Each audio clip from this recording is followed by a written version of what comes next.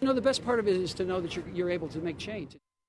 Honolulu has a new mayor. Peter Carlisle was sworn in this afternoon. KITV4's Paul Drews has details of his first day. Paul. Well, his first day only lasted about an hour, as it had to wait until after 4:30 today to start his work, after the regular workday was over and the city clerk had sent in the election results. But during his brief time in office, he met with his department heads and also held a press conference to talk about his plans for the future.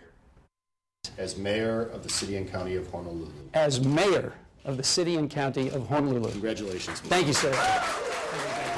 Just moments after being sworn in as Honolulu's new mayor and making it official, Peter Carlisle mapped out his plan for the city, making it more efficient and saving taxpayers money by better managing spending and setting up a centralized accounts receivable program for counties and the state. This is a golden opportunity at the beginning of a new administration for us to reach out to the counties and the state to see if we can partner in the deployment of technology solutions. The new mayor also has rail on his mind. Carlisle won't be staying in Honolulu Hale very long. Already he's planning to head to Washington in the next few days, along with city council members, to give the Federal Transit Authority a message.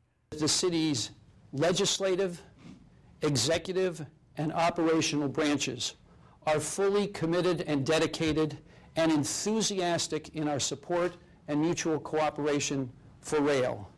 His first day on the job included a reminder of his initial reluctance to even run for Honolulu mayor. I once said to a close friend of mine that I would become mayor when pigs learned how to fly. Congratulations. But about 2 years ago, he changed his mind. While his first day officially started after the workday was over, Mayor Carlisle already has a good feeling about his new job. You know, the best part of it is to know that you're able to make change, to change things. I mean, what I've always liked to do is change things for the better. And we've got a whole bunch of very, very good minds in this building right now thinking, how can we do this more efficiently? How can we do it better? While the mayor will be busy as he starts his new job, he has made time to join us on KITV this morning, and you can catch Peter Carlisle tomorrow morning right here. Laura? All right, thanks, Paul.